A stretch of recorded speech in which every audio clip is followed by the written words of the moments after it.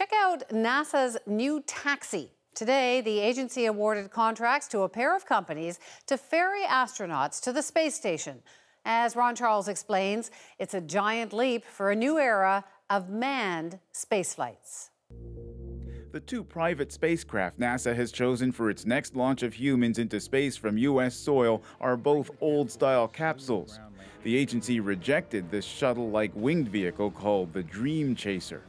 NASA Administrator Charles Bolden says he's confident the two companies the agency chose, Boeing and SpaceX, will meet a 2017 launch deadline.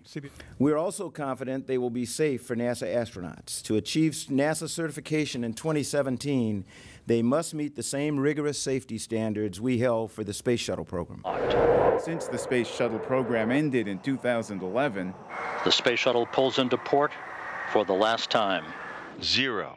Russia's Soyuz spacecraft has been the only ride to the International Space Station, now a touchy situation for the U.S. The commitment President Obama made to return human spaceflight launches to U.S. soil and end our reliance on the Russians. Boeing calls its capsule Crew Space Transportation, or CST-100.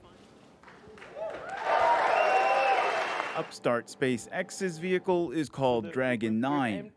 The two private space taxis come with a whopping fare for NASA, an almost $7 billion contract. Some space observers say eventually Canada might be able to hail the private space taxis for its own astronauts. Perhaps even Canada could send an all-Canadian crew up there, although right now we don't seem to be spending that sort of money.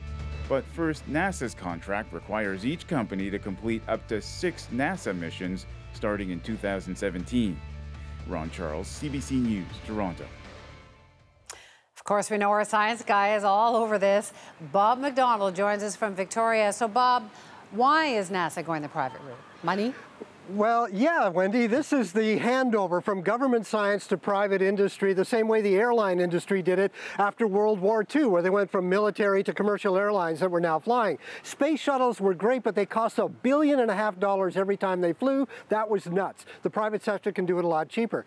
Let's look at these two systems. First, the Boeing system. It harkens back to the capsules. It's much simpler. It's just the same shape as the one they went to the moon, except it's bigger. But still, when it comes into the atmosphere, it comes down like a bomb. It opens up its parachutes and comes down in the old style. And instead of landing in the ocean, it actually uses airbags so that it can come down on the ground. Although if they wanted to, it can actually come down in the ocean too. So this is going back, is about 10 times cheaper than what it was to the space shuttle. So here we see a very hard, sort of thumpy landing that Boeing is going to do.